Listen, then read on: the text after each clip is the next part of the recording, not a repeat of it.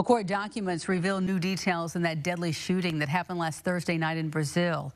As we previously reported, John Luke Benjamin McGuff has been charged with murder in the shooting death of William Matherly. According to court documents, a witness told authorities that McGuff and a woman who used to date Matherly pulled into the driveway of an address on North Leavitt Street.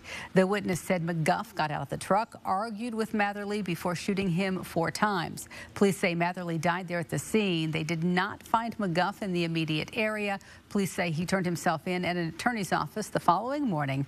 McGuff has had an initial hearing set for tomorrow afternoon.